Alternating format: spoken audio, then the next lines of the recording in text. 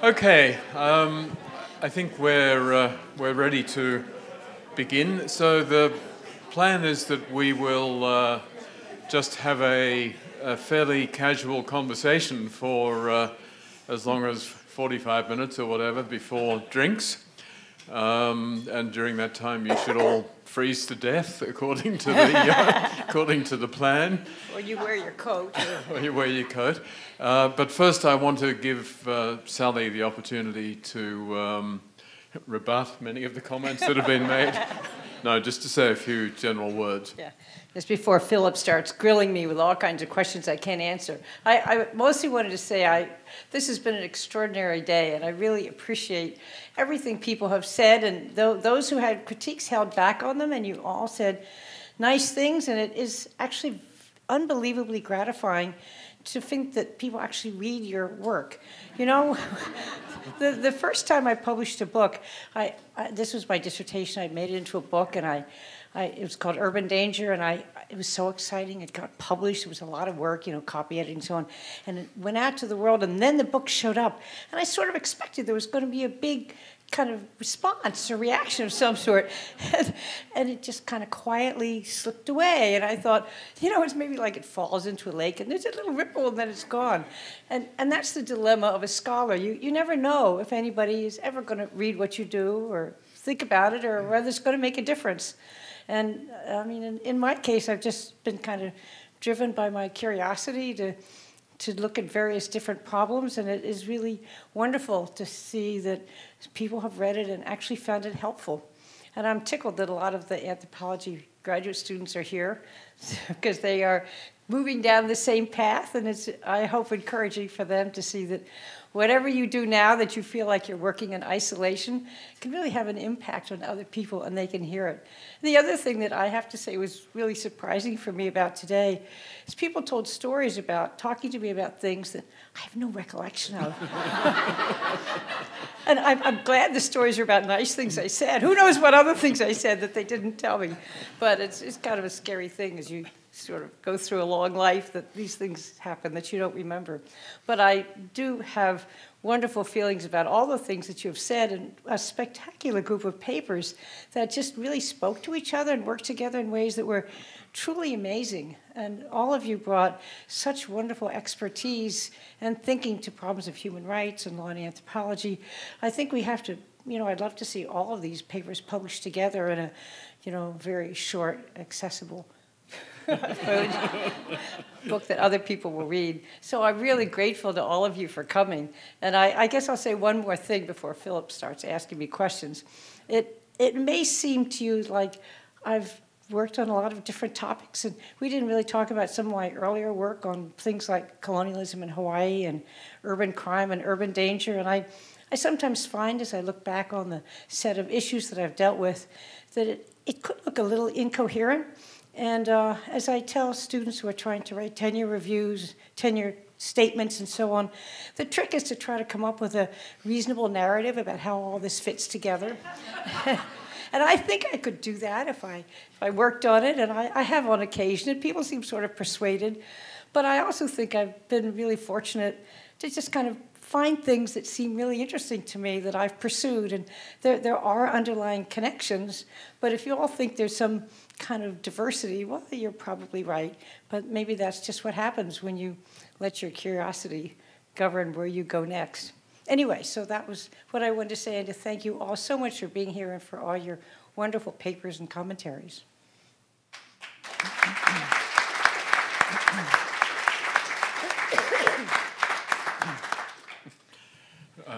I wasn't going to say this, but your first comment brought back a very funny memory, actually, which is relevant in this context, which was... Uh-oh, what did I say? No, it was one of the great moments in my life as a youngster when I was invited to the home of Sally Falkmore in Cambridge.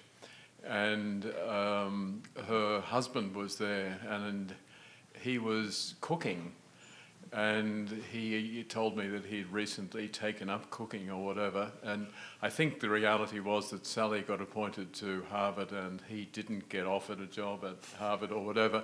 But he then went on at some length and said, you know, I'm done with this academic stuff. You produce a book, and then, I don't know, 3 years later, someone writes a review somewhere, and that's the feedback. Now that I'm cooking, you'll be giving me feedback in an hour from now. Your husband's a fairly eminent scholar, too. Barrington Moore, right? Right. A vastly superior form of interaction with the audience. So why don't we start with the issue that you raised? I was just joking with Sarah that maybe one could look at your career trajectory and say that you had attention deficit disorder. See, I got ahead of you on that one.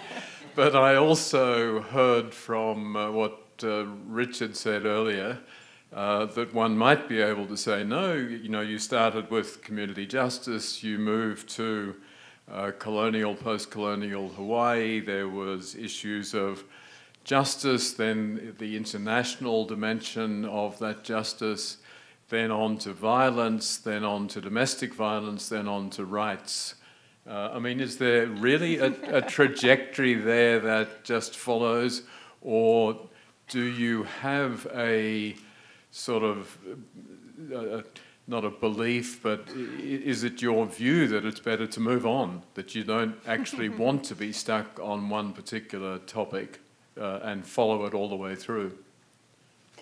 Well, I sense that this is a challenge to give the narrative that tries to stitch it all together. I'll give it a try, because there really is a logic to the whole thing, and this might be interesting to those of you sort of starting off on your academic careers.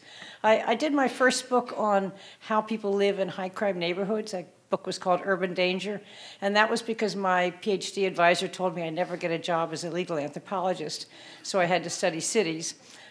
He was wrong, but in any case, it's probably not the first time. But in the middle of doing this study, which was really not exactly what I wanted to do, I found that there were people who lived in low-income neighborhoods who were going to court against their partners or their boyfriends or so on to sort of assert justice, and a lot of people who were making complaints about consumer problems. So I said, you know what, maybe I can look at what people like this, relatively poor people, do when they go to court and what happens. And then, of course, the mediation craze hit, and this was a subject of a lot of interest in law and society and other social science fields. Rick Abel wrote a very important book on the politics of informal justice. Actually, it was an edited book, but so yes, but there was he masterminded this, so that there was a kind of concern about whether this was second-class justice or not. So I thought I'd study mediation and dispute resolution, which in the middle of that project, I had a Gluckmanian, a framework from Max Gluckman that I decided was all wrong, and I was reading critical theory and part of something called the Amherst Seminar, which Christine Harrington here knows about. And I changed my theory in the middle, not a good idea. But then I ended up sort of looking at the way the court exercises its power over working class litigants who come there, which brought me to the question of legal consciousness. You could see Marxism was creeping in. Then I wanted to look at how legal consciousness changed under conditions of colonialism, where you had a dual legal system. And I thought, well, I should go study British colonialism. That's what everybody else does. But I'm not very good at languages. And then I went to a conference in Hawaii, again with Christine, who's here. And I looked around and I said, you know, this looks like a very colonial place. It was actually taken over by the US in 1899. It became a state, which does not mean it was decolonized in 1959, but it really tracks the same time period as British colonialism, at least in Africa.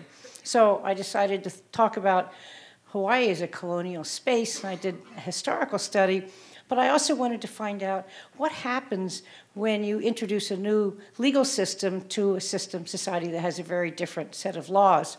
So I came up with the idea of talking to people in the local courts of a small town in Hawaii called Hilo about how they felt about the legal system.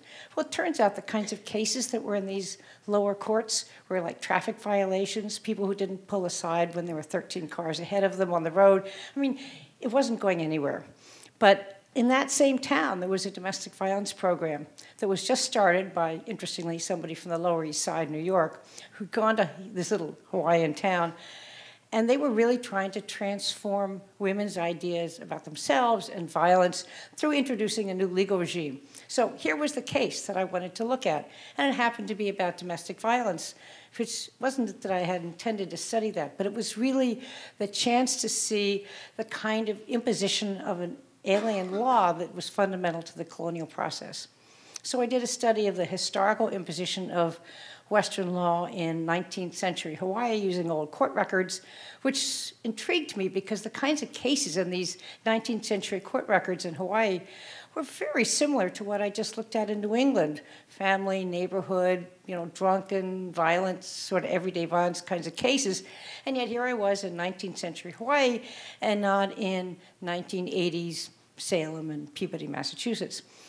So I did the historical piece, and I did the contemporary kind of imposition of law, and I wanted to put those into one book, but it never sort of fit. And then I thought I'd write a book about domestic violence in Hawaii in general, and one of my colleagues told me nobody would ever read such a book. So that was Austin Sarah. This is how things go in the world of academia. You never kind of know.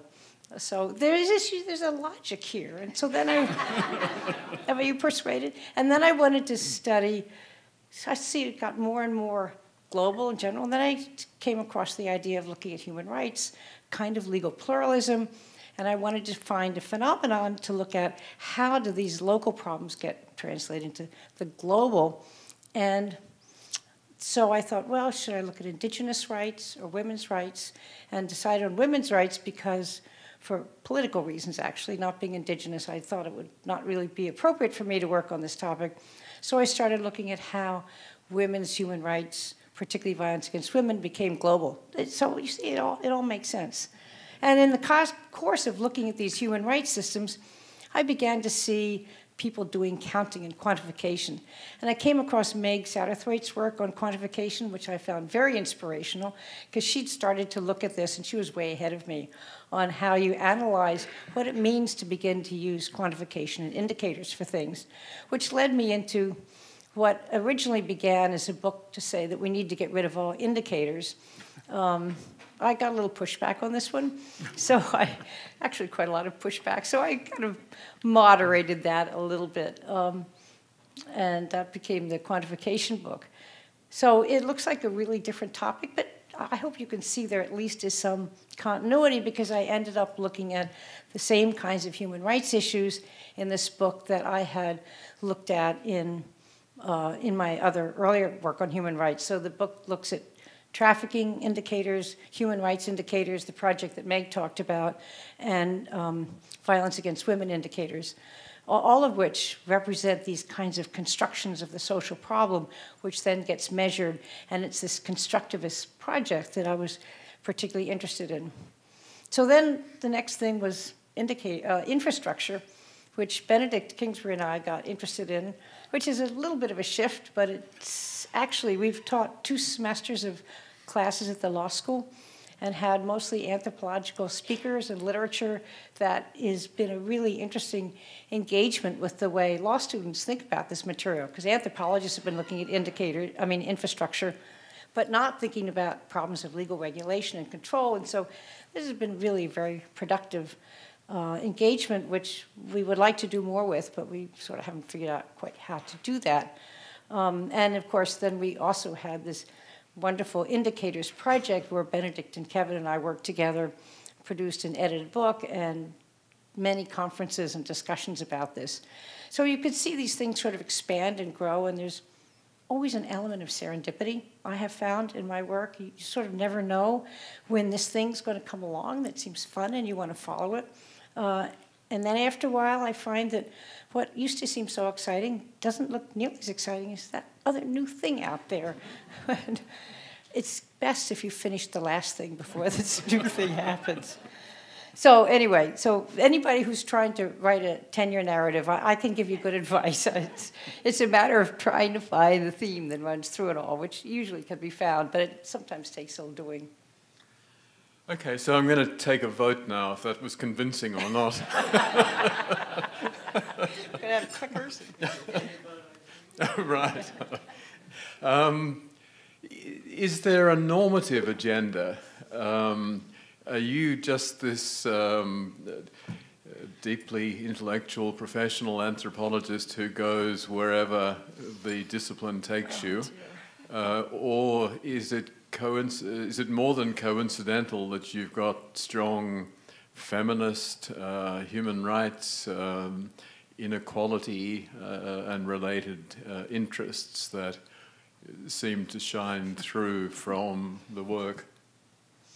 This, of course, is an awkward question for a social scientist talking to legal folks who always get frustrated because the social scientist says, well, I'm not making a normative judgment, I'm simply doing a theoretical problem. But of course, when we choose what we work on, we obviously have concerns about issues that we care about and political commitments. And it's interesting to me that in anthropology we have lots and lots of research on left-wing progressive organizations and relatively little on right-wing organizations. And I myself spent little time when I was working on domestic violence studying a conservative evangelical church in this little town in Hawaii. And it just was so different from my own values that it was hard to do. That being said, the goal of the research is not really to fix things. I remember years ago I was studying mediation, and there was a program at Harvard, what was it called? Program on negotiation, I think, and I gave my little talk on mediation, and they said, okay, but is mediation a good thing or not? And I resisted answering that question, although, my answer could obviously have been, it depends, which is sort of a cop-out.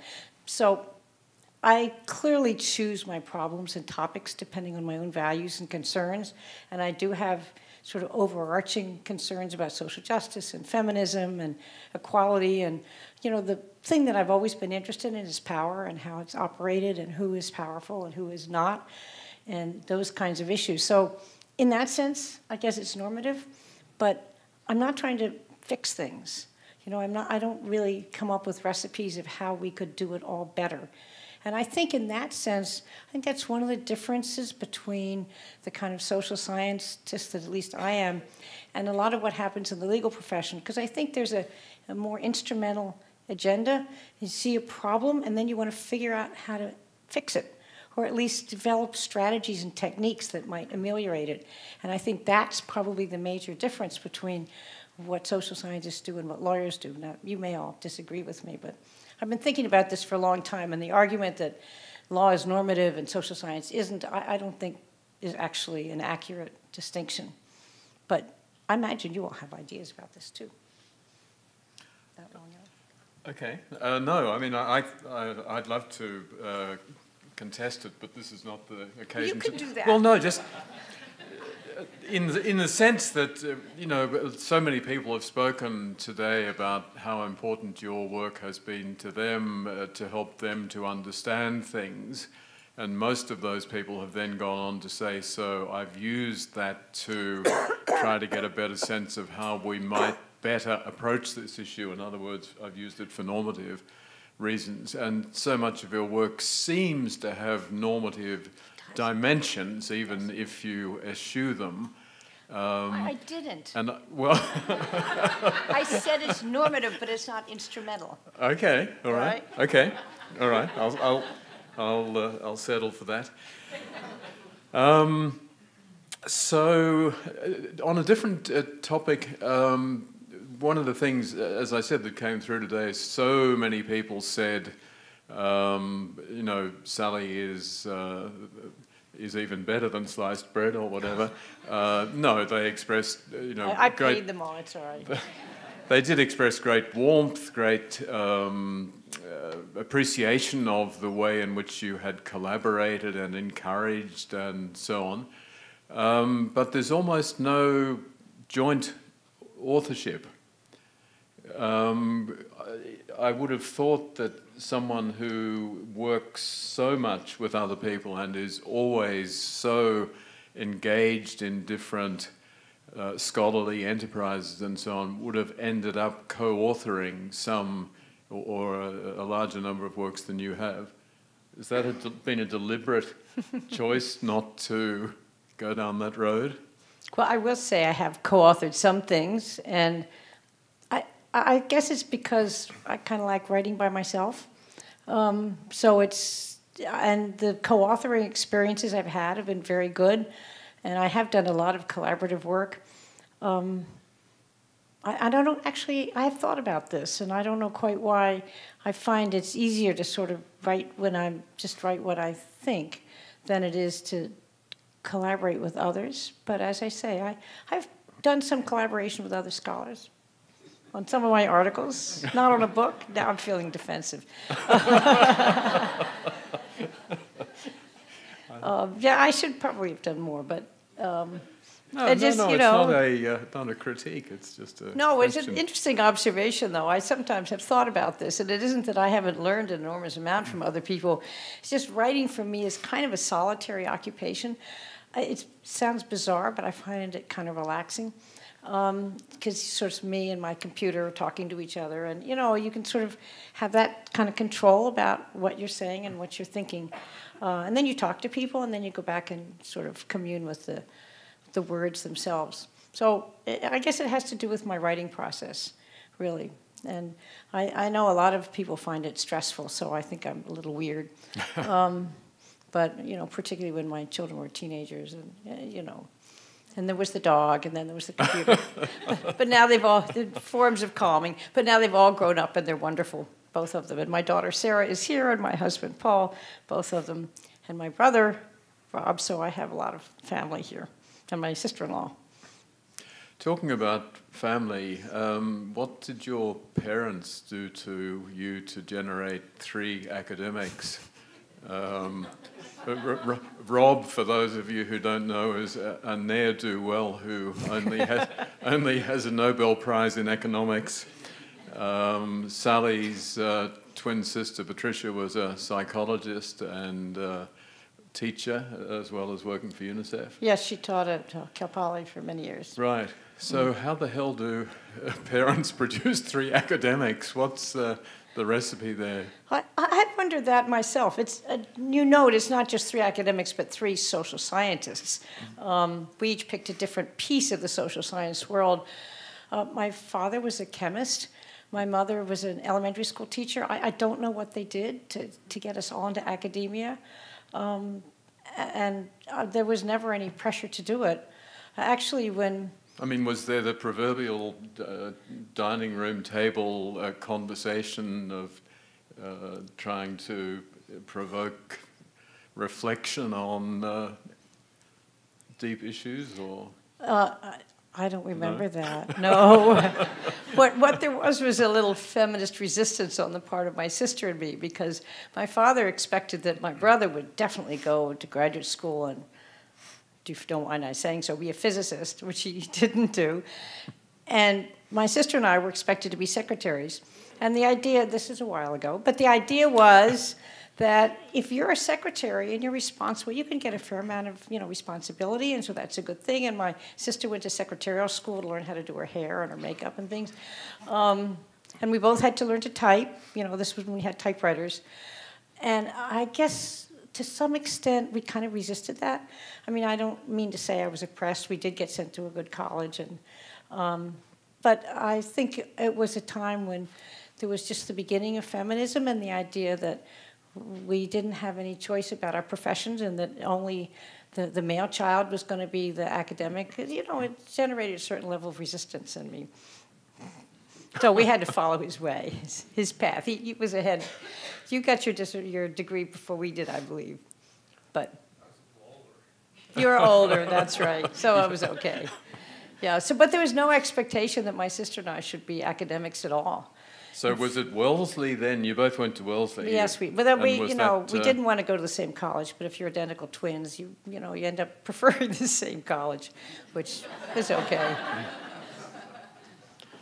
Were you inseparable as identical twins, or were you trying to go your own ways? When we were young, my parents dressed us alike, and nobody could tell us apart. And so I would answer to either name, and people would keep giving us, things with names on them. And then sometimes people would say, "How do you tell yourselves apart?" Which, if you think about it, is a really weird question to ask. And then there were moments in college where I remember a friend of mine went up to my sister and started telling her all about her love affairs and her problems. And after about 45 minutes, my sister said, I don't think I'm not the person you think I am, or something. It must have been a low moment for this. But, if you talk for 45 minutes without getting any response, maybe you deserve that. So we... I don't remember what the question was that got me on the subject of... As you developed twinship. at university, for example, were you really very close, or did you deliberately or otherwise go different ways? We saw a lot of each other in college, but we had to keep separate from each other because the endless confusion problem was there. And then she went off to California and became a hippie, and I got married and went to Berlin with my husband, who was spying on the East Germans. For the U.S. military. I wasn't really quite as bad as that sounded. So we went two very different paths for a while, and then we got back together again as we got a little older and saw a lot of each other. Did some hiking together in the Sierras with all of our family, which is really nice, and a variety of other things. So, yes, but it's an interesting experience being an identical twin. Was it? Did it shape any of your understandings of life later on, being a twin? I don't know. It makes you not expect that people pay a lot of attention to you because they only see a pair. I mean, it's very odd to be always thought of only in two and not as one, and it means the sense of self is a little bit differently configured, I suppose. And to have two different names and, to be indistinguishable. Which, people could tell us apart, but, you'd have to work on it. Back to the professional side, you're getting the Boas medal, I don't know prize, if there's whatever? a medal to it. Oh. It's a prize. Now, don't be bitter. No.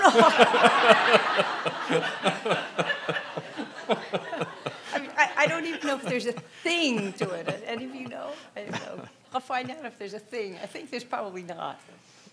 Might be a boa. But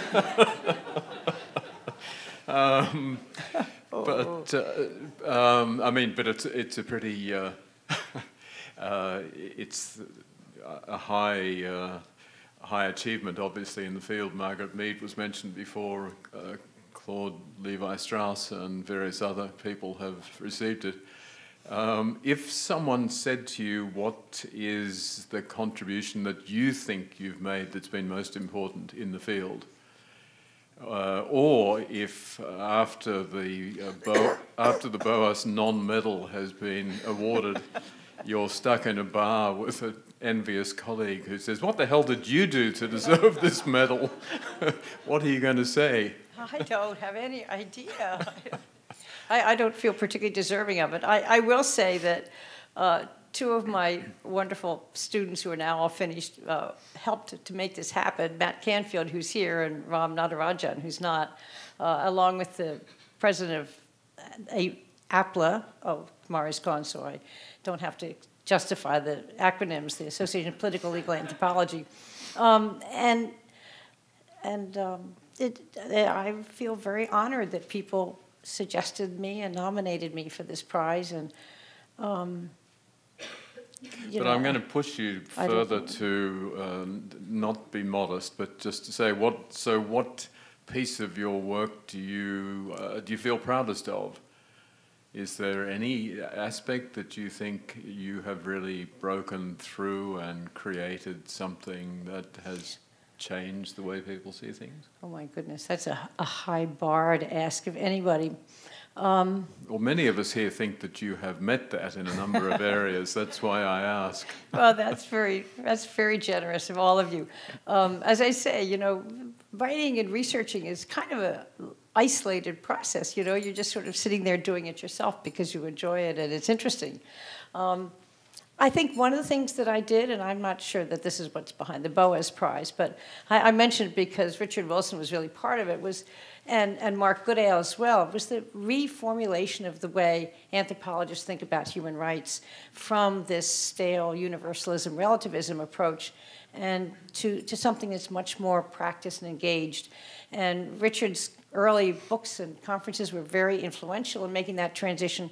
And then Mark and I edited a book called The Practice of Human Rights, which is very much pursuing this. And he's continued to write about human rights in this much more nuanced practice way. And I think that has been a big shift in maybe, certainly in anthropology, I don't know about the social sciences in general, about how we think about this as a kind of a social process, which I think is a very different way. And when I hear people saying, you know, human rights, the end of human rights, it's gone, I think this fails to take into account all the ways in which people in everyday space, lives, places, talk about human rights, think about human rights, use the language, even though they may not ever go to the treaty bodies or, you know, file a complaint with CEDAW or anything in the formal system.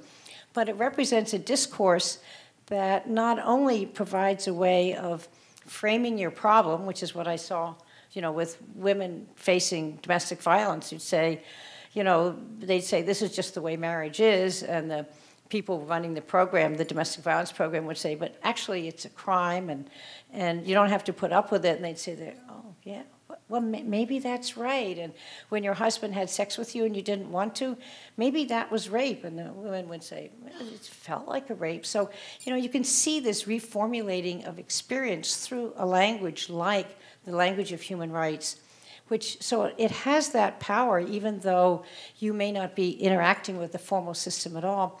But the other thing the human rights language does, and so I guess what I'm saying is that focusing on the practice of human rights has this advantage, is it creates alliances. And it's a way to frame your particular problem that other people can understand because it's the same language. So one of the projects that I did was to study women's NGOs in 4 different places. This never turned into a book. But anyway, we looked at, my colleague Peggy Levitt and I looked at 2 NGOs in Beijing, 2 in Baroda in India, 2 in Lima, Peru, and then 2 in New York City. And the interesting thing about the New York City project was this was an effort by an NGO to pass a law in New York City that put together CEDAW and CERD, in other words, women's rights and anti-race discrimination rights. And they came up with a law which they tried to get the city council to pass, which you'll be astounded to hear didn't pass. But in order to do this, they created a coalition of groups within New York City, housing groups, poverty groups, all sorts of social justice groups doing their own thing, but they all could see their work as kind of human rights work. And this provided a way for them to form a collaborative that linked together their various different issues. So I think when you think about human rights as discourse and practice, you can see these capacities of culturally constituting problems in ways that people can share and form alliances with that are really very important. So that might be a contribution. I should also say that, and that's sort of, you know, the human rights and gender violence book as well. The other thing that I've been really amazed by is that my critique of quantification, which I thought would get a lot of pushback to it, hasn't, well, I've gotten some pushback from people who really like numbers, and I spoke to a group of development economists in Copenhagen who just really hated my whole argument because they'd spent their whole lives, you know, these were retired development economists, and they spent their whole lives working on numbers, and they didn't like that.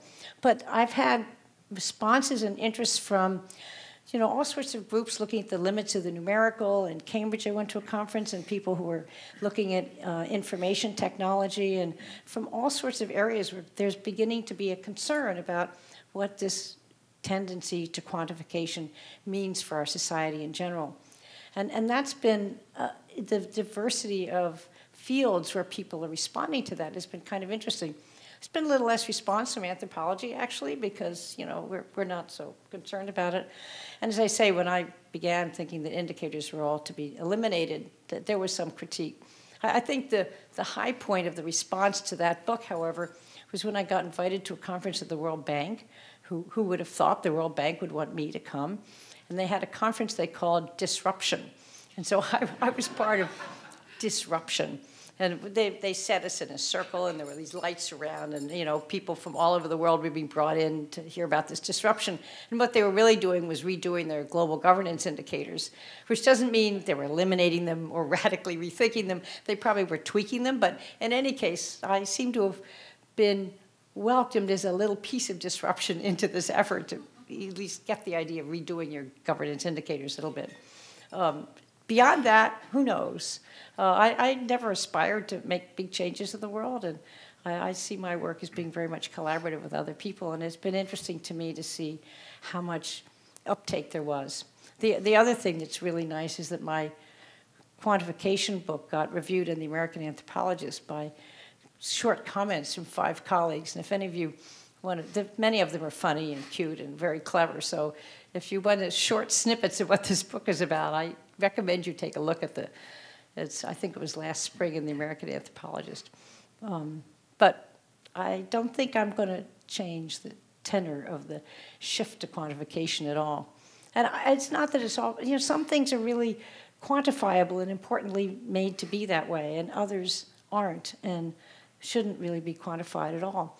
And I think it's finding that distinction that's really an important thing, and looking at the power of trying to measure those things that are essentially unmeasurable, like happiness or well-being or things like that. Right? I think it's this, my theory is this desperate search to make the world knowable when it really isn't.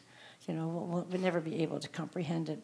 And yet we still have to decide which college to go to and, what tourist destination is safest and so on. So we just make do with this. Well, I've warned you not to go to Jamaica after today. I'm no way. I'm going to Honduras. That's a much better bet.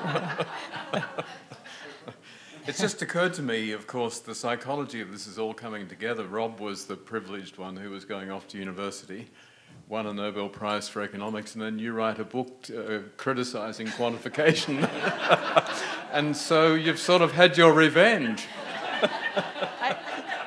I'm sorry that you noticed that. It's worse because both my sister and my sister-in-law are psychologists who also believe in quantification. And there were those who thought I was going to take down both fields, but I assured them that was not about to happen.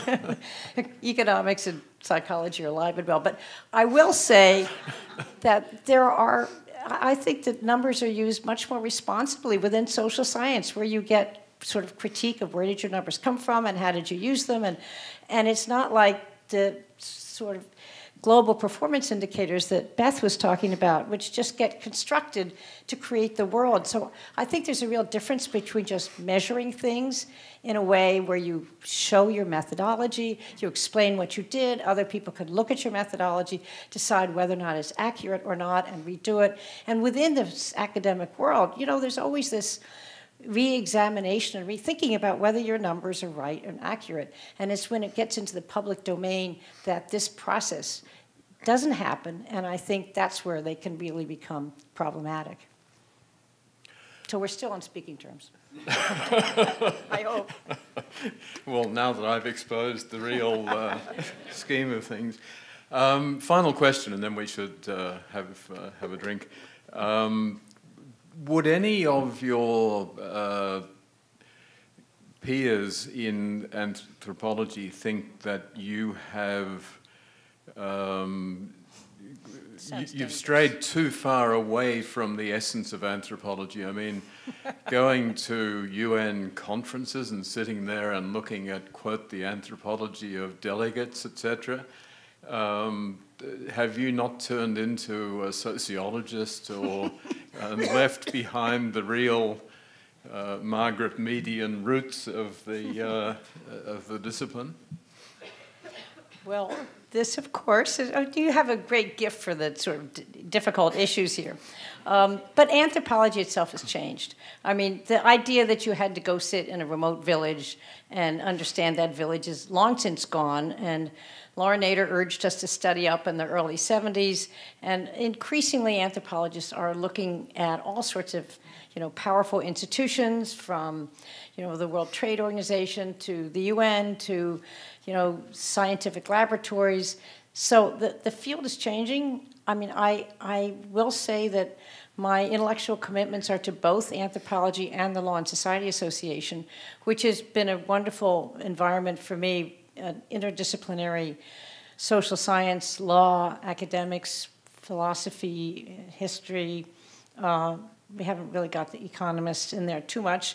And obviously sociology and political science, which has sort of taken me into a world which is a little bit more kind of contemporary, modern institutions, but anthropology is there as well.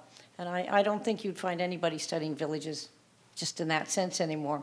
Have I become too law and society for anthropology? I don't know. But I've always done both, and that's been really gratifying. And some of the people who spoke today I know through law and society and some through anthropology. And so I may not write with other people, but I do talk to other people in different fields. Okay, I think we should end it on that. I think it's a great tribute, Sally, to you that the most packed session of today is the one featuring you.